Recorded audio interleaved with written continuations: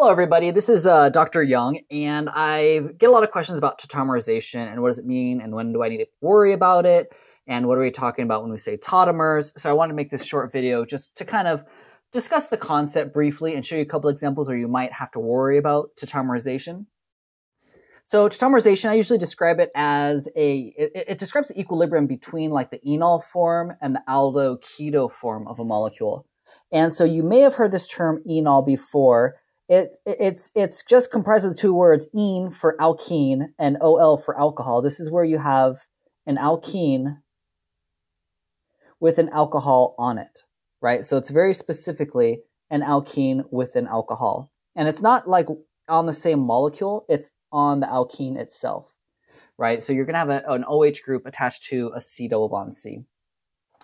And then, so it's an equilibrium between this enol form thing and the aldo-keto form of something. And by aldo and keto, I of course just mean like, are we talking about the aldehyde or the ketone? Either one, it's going to be one of these carbonyls. And really it could be an ester or an amide or something like that too, although they're not as prevalent generally speaking. But we usually refer like the carbonyl, you could just call it the carbonyl form of a molecule.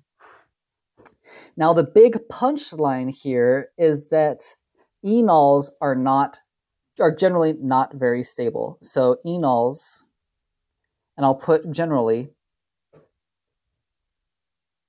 So enols, generally speaking, are not stable. They automatically turn into their carbonyl form, that aldo or keto form. You know, about like 90-something% of all of them that you're going to see, not stable. And so why are they not stable? What's going on here? So let's just take a look at an example. Let's say we have this enol. Right, and if I look at this enol, just inherent in the enol itself, right? So let me label this enol, right? Here's an example of an enol. And if I look at the enol in and of itself, it has a resonance structure, right? I can have these electrons drop down and these electrons kick out to give me this resonance contributor. Where now there's a double bond O, there's an H, there's a positive now on that oxygen, and there's a negative now on that carbon. Right, so this is the enol. This is the enol. Maybe I'll even write this enol more in the middle, right? These are the resonance contributors for this enol. But if you look at its resonance contributor, right, this minor contributor on the left here, right, so I've got my major, I've got my minor.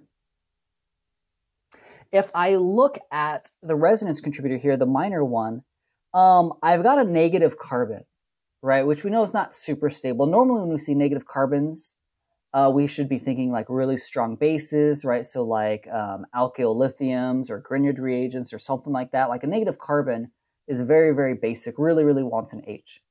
And if you look at the O being positive, it's got a hydrogen sticking off of it. Normally O positive, that's not very stable either, right? That oxygen is really electronegative. It wants to take electrons back from something. And so hydrogens on positive oxygens tend to be really acidic. And so I always imagine it as what's kind of happening here. It's kind of like this carbon, this basic carbon, right? So this is basic. I'll make a little note. That's a basic carbon. That's an acidic hydrogen. That what happens is that the carbon is just going to sort of take that hydrogen and do an acid-base reaction within itself. And this is what's describing our tautomerization. This is tautomerization.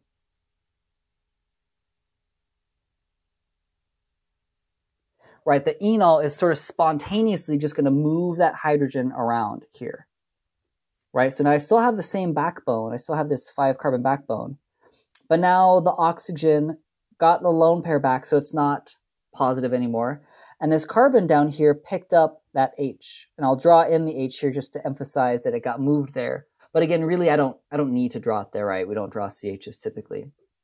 But it went from having one hydrogen here, right, I'll draw this over at the major, right? It only had one hydrogen there to begin with, and now it has 2 hydrogens here afterwards, right? So you move that hydrogen from the alcohol to that alpha spot. And I'm just going to redraw this because I don't like drawing things just out. Just hydrogens like that, right? It reverted back to like what we said. In this case, this is the keto form. Right, and so like I said above, tautomerization describes the equilibrium that exists between the aldo and the keto form.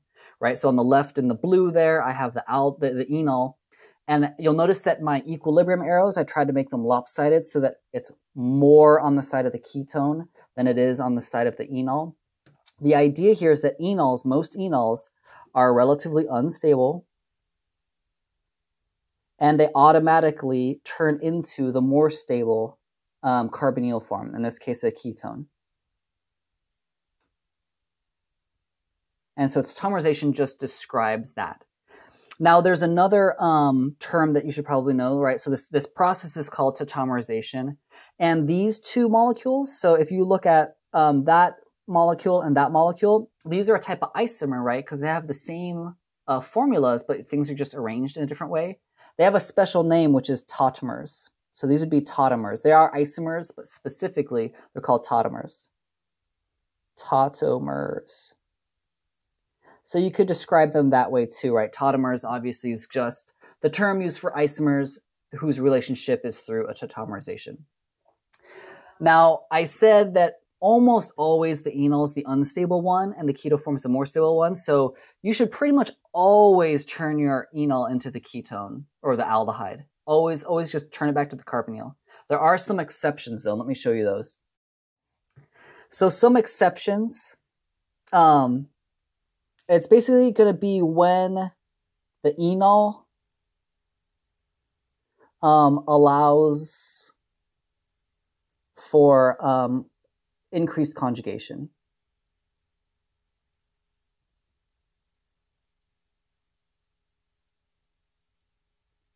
And so what do I mean by that? So like here's an example, which probably a lot of you have seen before. Let's say we have a really well-established molecule you've already seen probably, which is phenol. Technically, if you look at phenol, it has an enol in it, right? Here's like the enol. But if you imagined it going back to the keto form, right? So if I tautomerize this back to the keto form, it would look like this. Right, that would be the keto form if I took that enol and I tautomerized it. Now, the big problem here, right, the reason why this is why I switched my equilibrium arrows, right, this is less stable. Sorry, let me get the right tool here. This is less stable, right, because you lose aromaticity.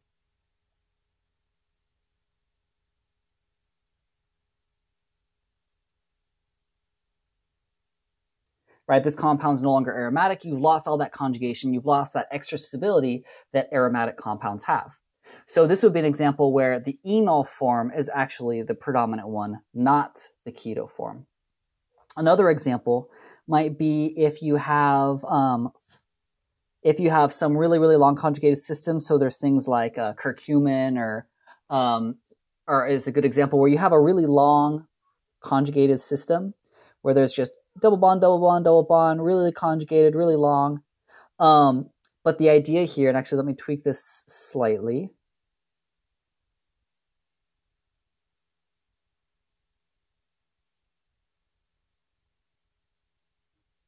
You have a really conjugated system like this, but in order to keep everything sp2 hybridized, this enol here needs to stay like this.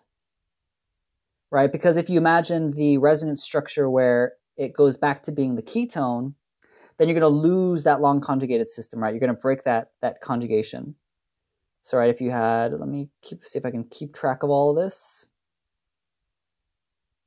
Right, so if you tautomerize it back here, then you've broken the conjugation. Right, so again, the enol form in this case would be more stable. So again, this is less stable because there's less conjugation.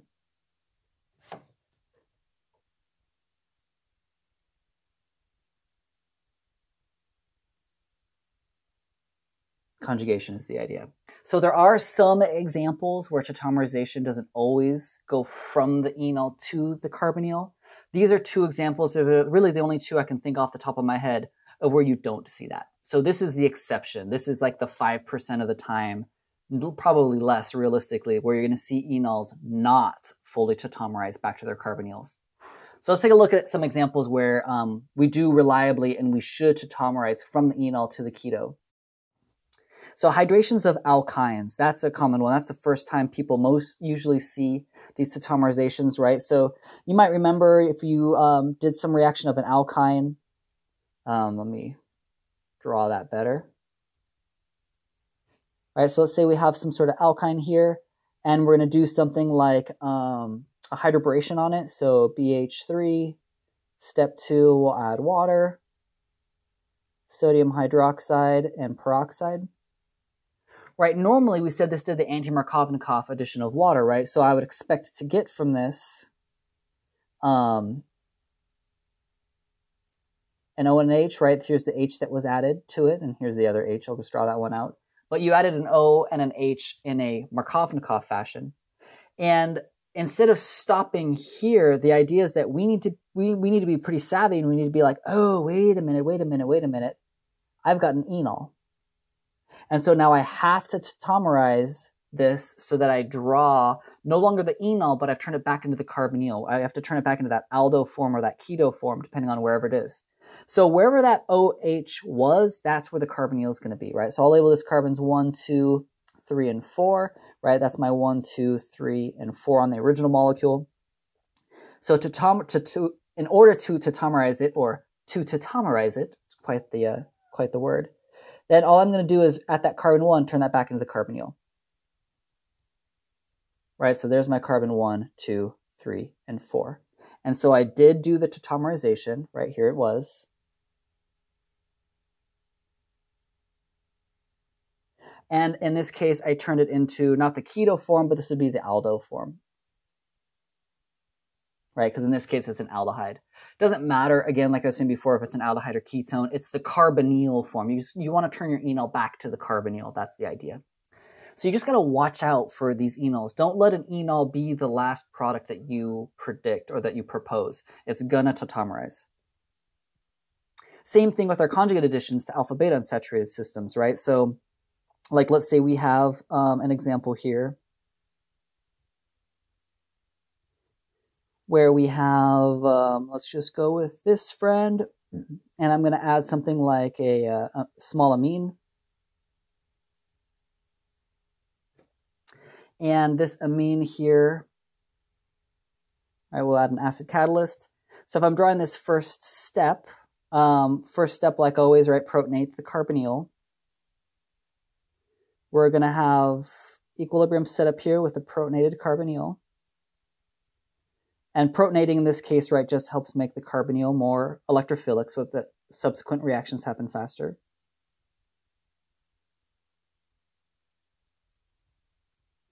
Now we're going to have our amine attack this really electrophilic spot, but it's one of those bases that does it's one of the nucleophiles that does the conjugate additions. So I'm attacking that beta carbon. And if you haven't seen this type of reaction before, then you can kind of ignore what I'm saying until the very last steps, but this is an example of a conjugate addition.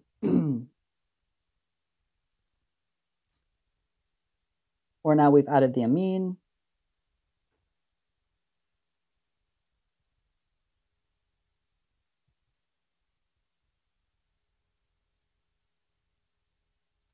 It's an alcohol now up there, double bond move there, the amine is right here.